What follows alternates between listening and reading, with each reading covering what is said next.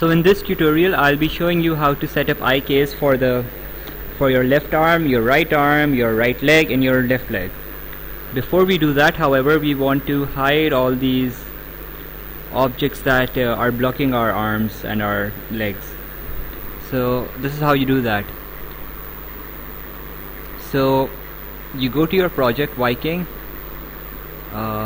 you expand the root bone so you have all your bones visible. Now what you want to do is, if all of these are blue, you just want to click them and gray them out. So now you click here on slots, expand, and one by one just hide anything that's not needed.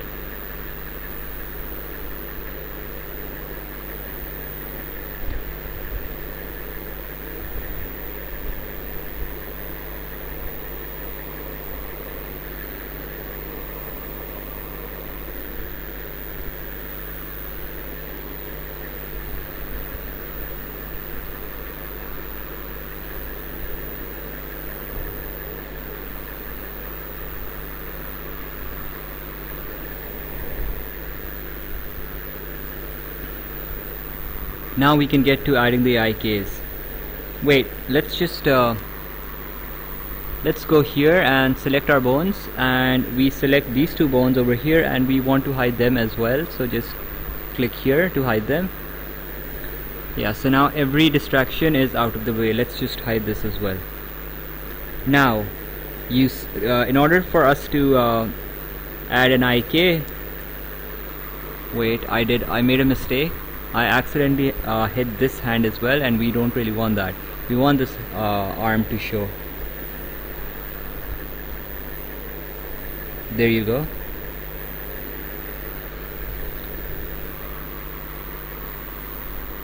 Now select this bone and then select this bone and make sure your bones over here are highlighted.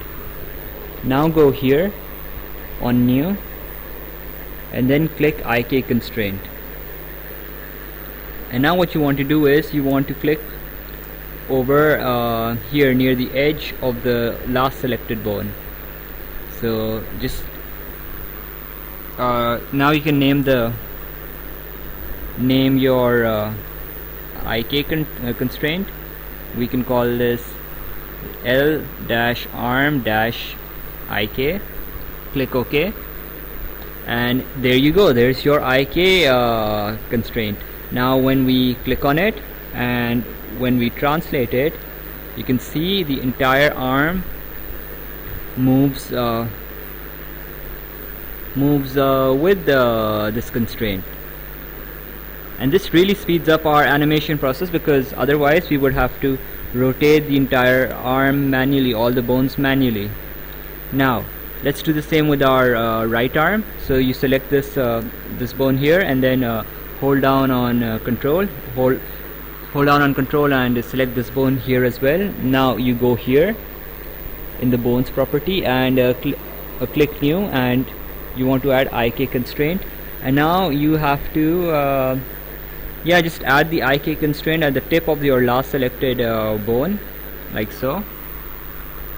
R-arm-IK. okay, hit OK. There you go, we have our new IK constraint for the right arm as well. Now you do the same for the right leg. Select this bone, hold down control, select this bone, go to the properties, new, click new, hit IK constraint, and you want your constraint to be added over here next to the edge of your last selected bone. So there you go, right leg IK. okay,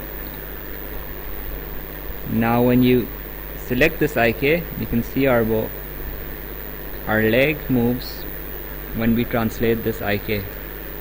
So again, hit this bone, select this bone here, go on new, hit IK constraint, and place the new IK constraint over next to the edge of your last selected bone. Left leg, IK, hit OK. So everything seems to be working fine. However, now when we select this body bone and we move it, you see that our IKs are pinned in place and our arms are pointing towards their direction. Now we don't want that, and in order for us to remedy it, let's just see why this is happening. So when you go here and you collapse the body bone and collapse the leg bone as well, you can see the children of our root bone. The children of our root bone are our body bone, these two IKs, our leg bone, these two IKs, the right leg bone. And what we want to do is we want our left arm IK and our right arm IK to be children to the body bone, not children to the root bone. We don't want these to be the children for the root bone, we want these to be the children to the body bone. So how do we do that? We just select them, click on them and just drop them inside the body bone like so. Now you see that they have been placed over here. Collapse the body bone and now they are the children of the body bone. Now when you move the body bone, they will move with them. So that's it for this tutorial. If you are having any difficulties with IK constraints, just let me know in the comments below and I'll be sure to help you out with that. Thanks.